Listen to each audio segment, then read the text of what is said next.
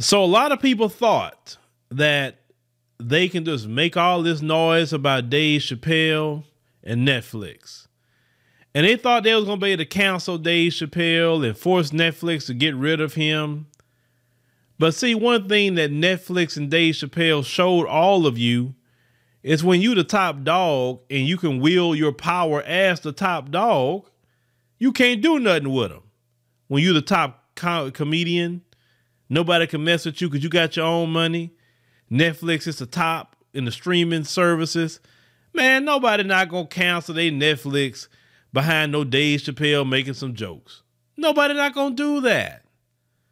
You know, this other community running around here trying to bully people. See, people have gotten tired of it.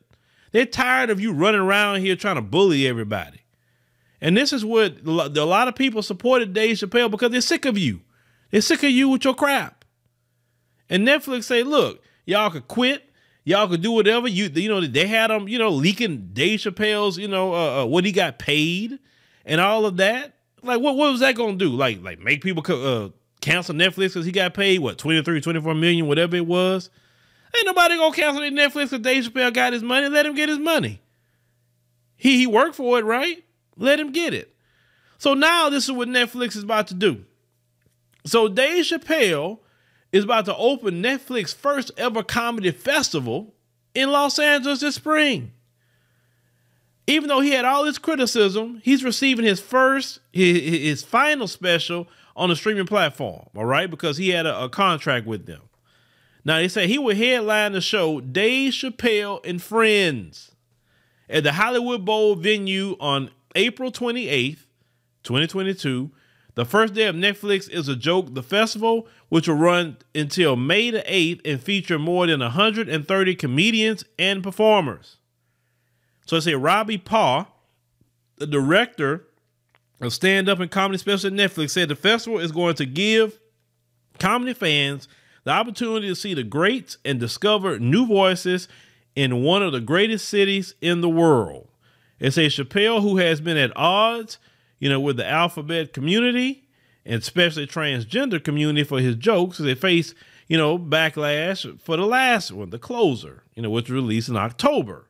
They say according to what's being released here. And they say Dave Chappelle spent more than half of the special making jokes, telling stories about the transgender community, which people was complaining and saying it was transphobic and mocking and disparaging, even though he always talks about everybody else. But he, you know, so now it said Dave Chappelle has not walked back his remarks, and he don't have to. As a special, they say, has divided Netflix, even staged a walkout in late October. And so while the CEO of the streaming giant publicly defended Dave Chappelle. Now, they said Chappelle's selection to open Netflix's first comedy special could meet additional criticism and protests from Chappelle's critics, like we care, because I guarantee you, I'm going to watch it and going to enjoy it. Now, they also got mad once again that he called himself a TERF. They say a trans exclusionary radical feminist, and proclaimed that gender is a fact. Okay, so of course they're still mad about that.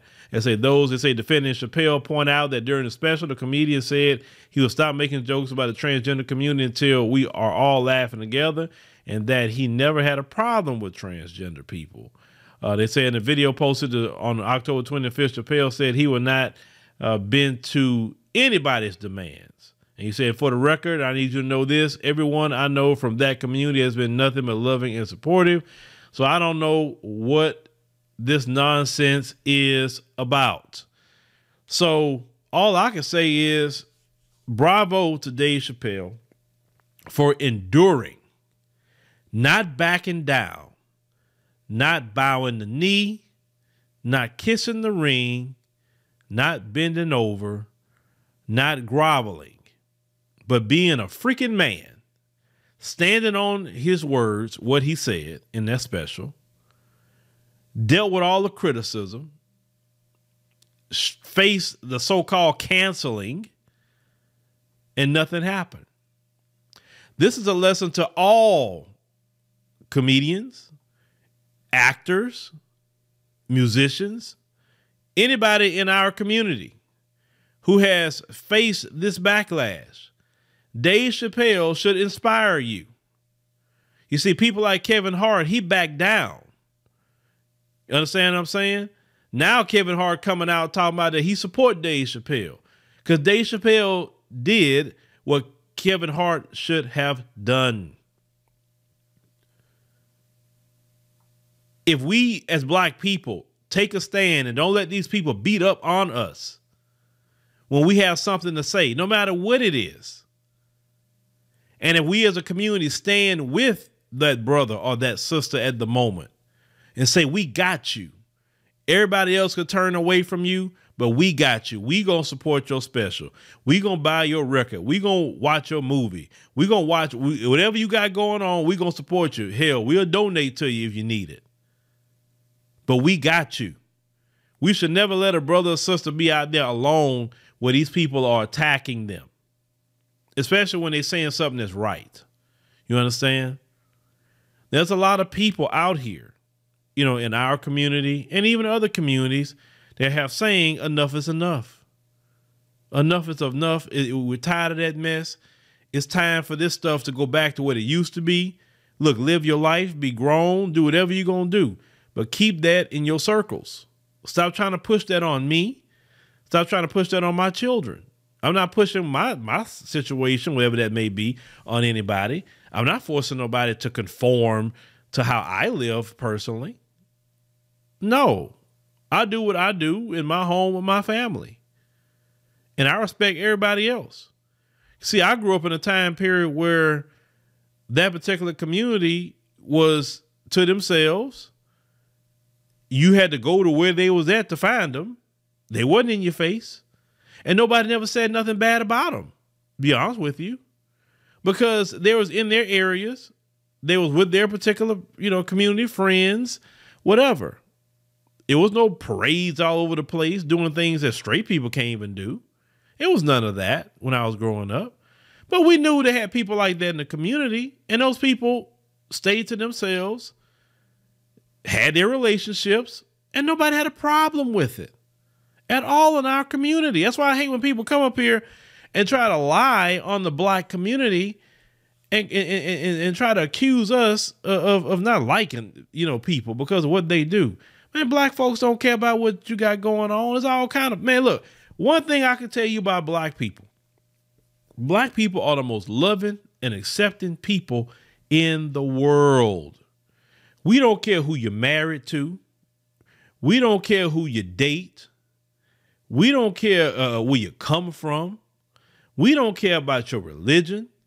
We don't care about anything like that. We are accepting people. And we have been so accepting that it has been a fault to us throughout the years in our community where people have misused that loving nature of black people and enslaved us behind it and stolen from us and doing all kind of things to us. I will never let these people sit up here and try to say that our community is the most homophobic. Black people weren't out here torturing people like Matthew Shepard. We wasn't doing that. How many times have that community been attacked by their own?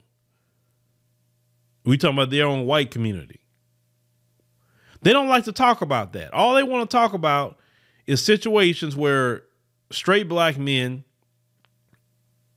who was on the down low get either exposed by someone in the transgender community and then they react in violence, or one of them were stealthing, because that is a word, stealthing.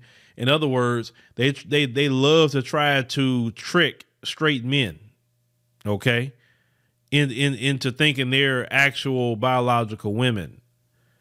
And then when some of them have the surgeries and all of that, like the Sydney Star types, and spent a lot of money on themselves, and then when they get down to doing something and they find out, wait a minute, you got the same plumbing I got as a man, these guys flip out. And sometimes that has happened. No man wants to be locking lips with someone that has the same chromosomes as them.